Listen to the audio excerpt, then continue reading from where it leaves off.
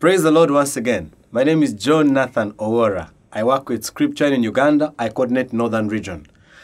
As I usually say, I am married to Faith Irene Owora, beautiful woman. Today, before we start, let us pray.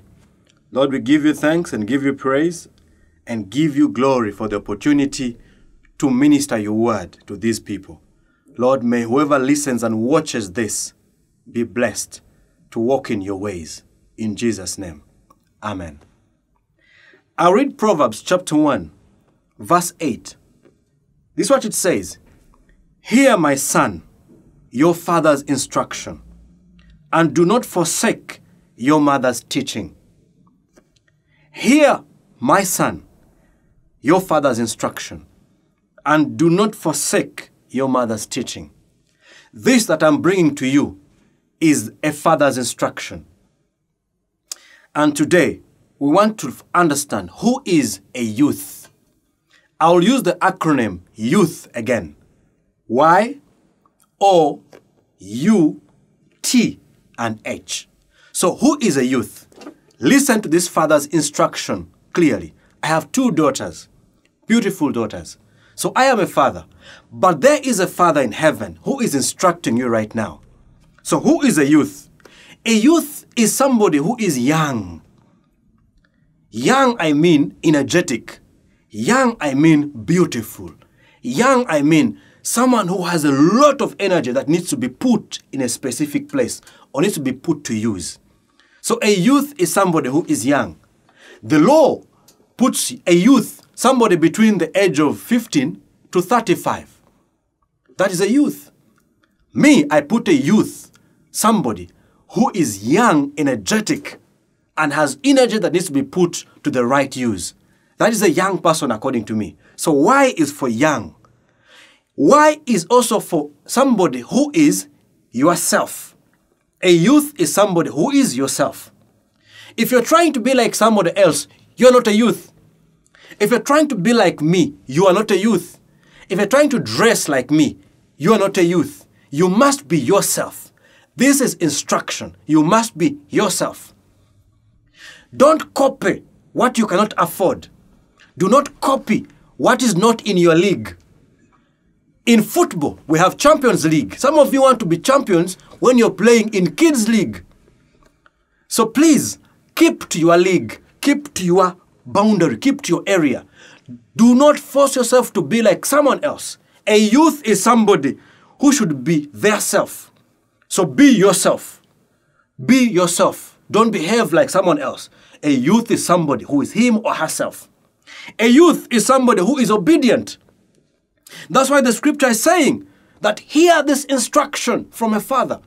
A youth is somebody who is obedient. If you are disobedient, you have left the league of a young person.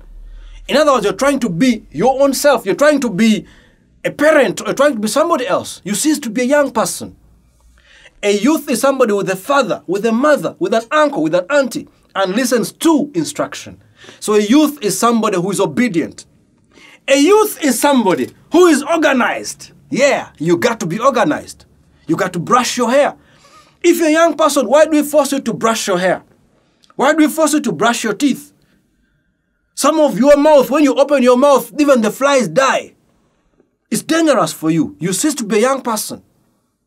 A youth is somebody that keeps their fingernails short and trimmed. A youth is somebody who bathes. You must bathe. How can water fear you? No. How can you fear water? It should be like that. How can you fear water? Okay, how can water fear you? Both of you fear each other. Don't fear water. Bathe. You must be organized. A youth is somebody who is understanding. You must understand. God didn't give you a brain and put their cow dung. You don't have cow dung in your head. You have a brain. And the brain is for understanding. That's why we teach you. That's why we're instructing you. You must understand. You can't say that I go to school and I don't understand. How come your friends are understanding and yet you are not? A young person is somebody who understands. A young person for T is somebody who is teachable.